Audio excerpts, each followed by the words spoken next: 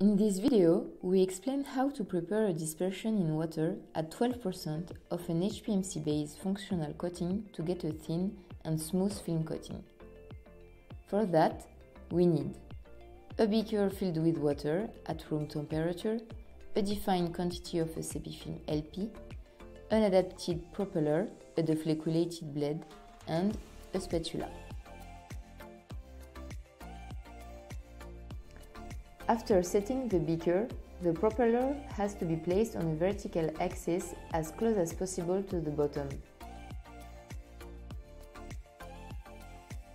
Then start to create a sufficient vortex. If the speed is too high and if you hear a bubbling sound, that means air is introduced.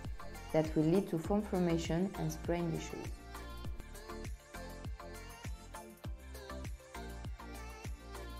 The steering speed needs to be adapted in order to maintain an optimal vortex.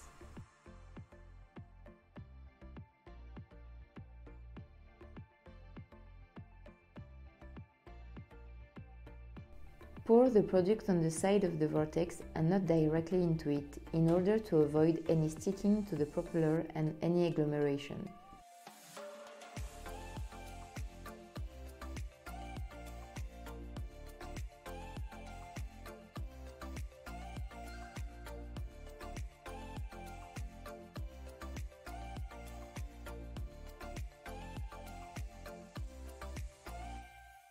As the dispersion becomes more viscous, adjust the speed during stirring and check the presence of remaining granules.